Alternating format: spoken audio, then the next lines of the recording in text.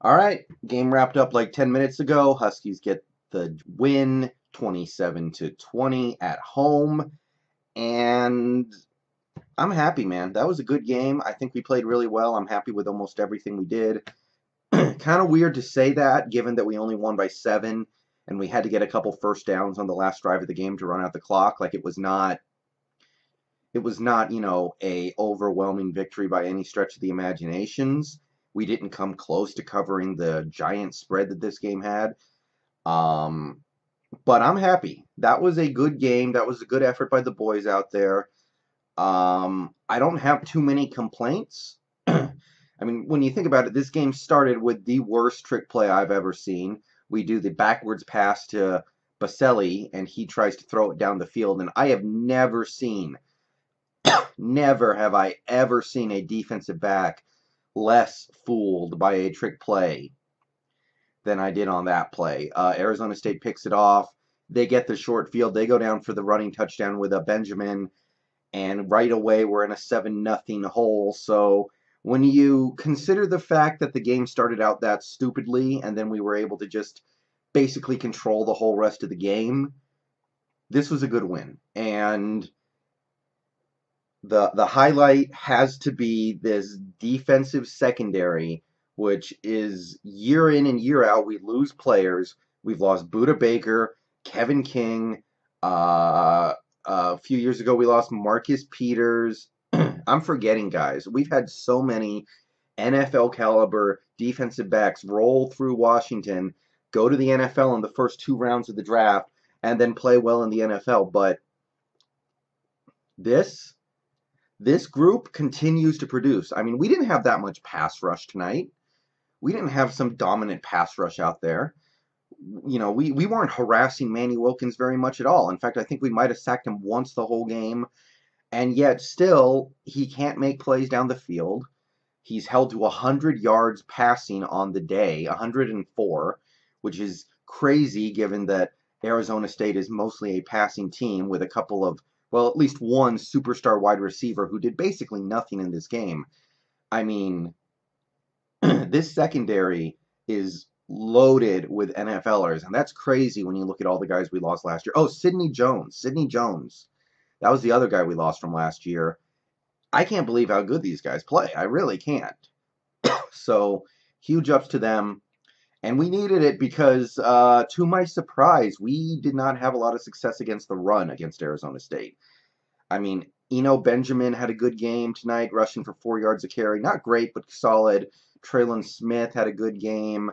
And they actually had much more success running the ball than they did passing on us. Not that they ran all over us or anything, but I was surprised to see them run the ball as much as they did and run the ball as successfully as they did. So I don't know how to totally feel about that. I'm a little concerned about the run defense because we're going to be playing teams with better running attacks than Arizona State.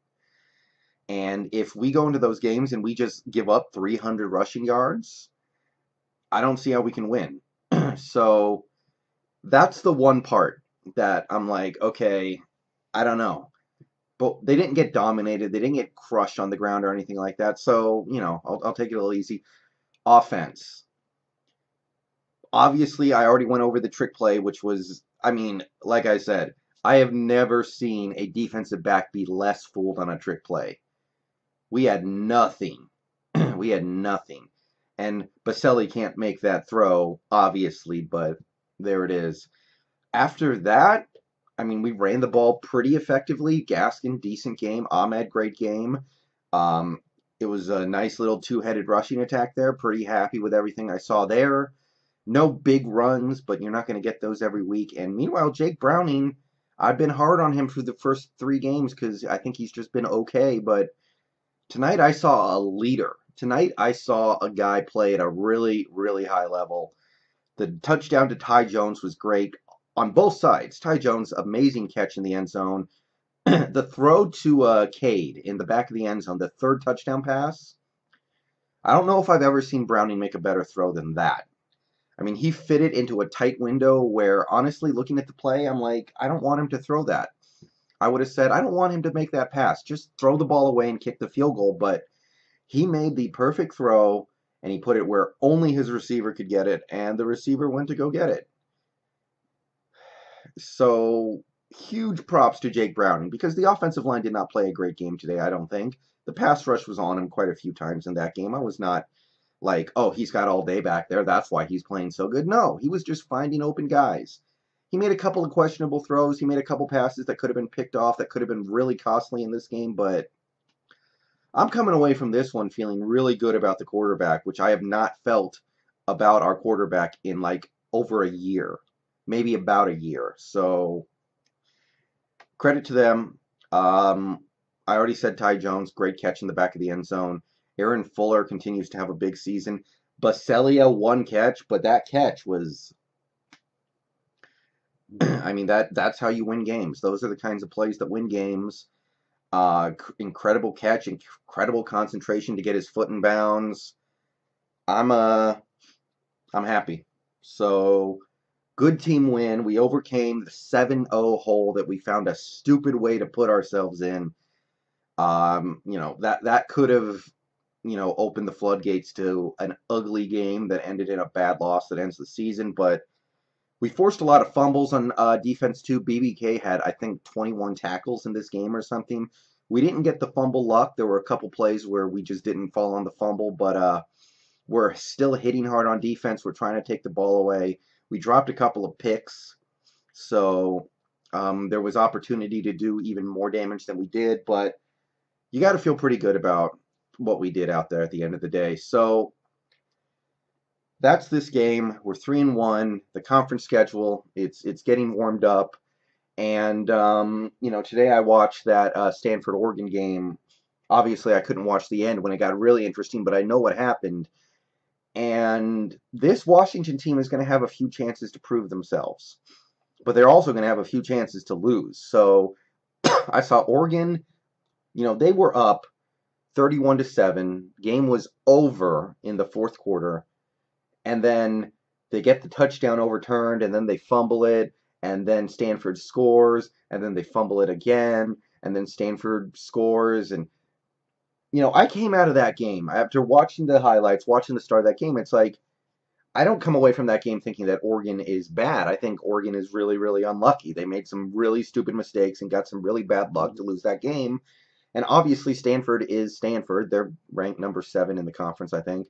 So those two games that we have in Oregon and hosting Stanford are opportunities for us to prove ourselves that I didn't know we were going to have, because both those teams, to my eye, look really good. Oregon should have blown out Stanford tonight, but they completely screwed that up, but that doesn't make them a bad team. So we're going into Oregon later this season, and I'll tell you right now, that's going to be a really, really tough game against what I see to be a really, really good team. And if we can find a way to win that game, if we can find a way to beat Stanford and even Wazoo, who lost a really tough game last night, I think we're starting to prove something. I think this conference is going to give us a chance to go 12-1 and be deserving of a playoff spot, which I did not believe until really today. So I'm not saying we can do it. Don't get me wrong. I mean, Stanford, those guys are good. Oregon's going to be good. We could easily drop any of those 3 games, the Apple Cup, throwing the Apple Cup in there as well. But the important part is we have a chance to impress some people. We're not necessarily going to impress anybody with a game like tonight where we win by 1 touchdown and we need to run out the clock at the end, but the opportunities are coming. So if the team can get it together and play really good in those big games, I think we can get in. I think it might come down to that Stanford game, and we got that at home, so we have a chance, and that's exciting because I didn't know if we had a chance until tonight. Short term, everybody in the top 10 won today. I don't think anybody's going to fall beneath us. If anything, we might fall to 11 or 12 because we didn't overwhelm anybody. I mean, Stanford is the obvious candidate to maybe drop, but they're not going to drop below us. So that's that. If you guys happen to be watching this right after I'm recording, right after I upload it, I'm going to be going live on Twitch tonight at some point for a little bit of World of Final Fantasy. I'm not doing anything too interesting, but if you want to talk to me, you can. So, if you happen to be watching this right after I upload it, I'll be on PlayStation, World of Final Fantasy. Come talk to me on Twitch. Link below. See you guys tomorrow after the Seahawks game.